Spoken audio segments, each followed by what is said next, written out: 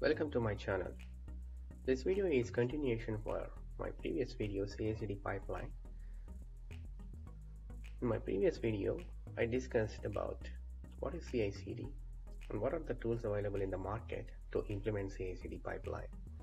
In this video, I'm going to talk about how you can continuously integrate your code to the existing code and how you can deploy your application continuously in different deployment platforms. Let's get into this topic. This diagram is about how you can manage your source code with Git. Usually, for any project, there will be master branch where all your source code is available. So when you want to make changes in your master branch, then you have to create a sub branch from master branch as a development. So this is a replica of master branch. So whatever the code it is available in the master branch, it is the same copy of here in development. So developer can pull the code from development branch and he can make changes in his code locally, and he tests it locally in his laptop, and once he is happy with the result, then push the code to the Git repository via a new feature branch. Because why we have to create a new feature branch? Because, for example, think about there is another developer in the team, so he has to make some changes in the application with respect to some other changes. So he also pulls the source code from the development branch and he start make his changes, and he will make all changes and will push back the changes. He has to push back the changes to the Git repository. How he has to do? So he has to do via another separate feature branch. So all the features is pushed to the Git repository as a separate branch, and they will be merged here in development branch. Before that, each developer code changes are tested via Jenkins. How Jenkins will trigger to compile the feature branches and it try to find any error in the code done by both the developers. So each feature branch will be reviewed by the colleague, like a peer review. So your colleague reviews your code and he says that it's okay. So PR, that means pull request, is approved. Then Jenkins job will be triggered and it will try to compile your code and it try to run the application, like it compiles the code. If there is an error, it will send an email to the developers, so that again developers will make changes and will push back the changes to the feature branches. So once all feature branches are working perfectly, then they have to merge. So they have to merge it properly so that build will not be failed. So Jenkins will take care of if there is an error, and it's informing to the developers. So developers can work on it and they can push back the changes. So once all the feature branches are perfectly merged, and they will push back to the development branch. So development branch will have all the features changes which is done by developer 1 and developer 2. Then it will be merged back to the master branch. So master branch will have all the changes, the latest changes done by both the developers. So this is how you have to maintain and do the version control of your code via Git. Then, so once you have all your latest changes in your Git repository, how you have to deploy your application. So what are the activities or things that we need to do? That is the next step. This diagram shows that the continuous deployment process. You have to look at this diagram from bottom to top. See here, you can see 3 feature branches that are merged back to development branch.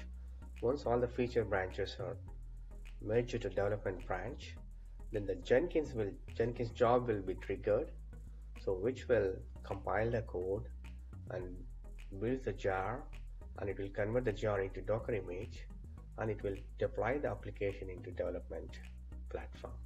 It's a development environment. So the application is run successfully in development environment, then it will be pushed back to master branch. If it is not, the development branch will be reworked. That means the developer will pull the code from development branch and will try to make changes to rectify that error. Then once the application is successfully running on a development platform, the changes will be pushed to the master branch. The master branch is the final version which will be moved to the test environment. That means all the latest changes are available in the master branch.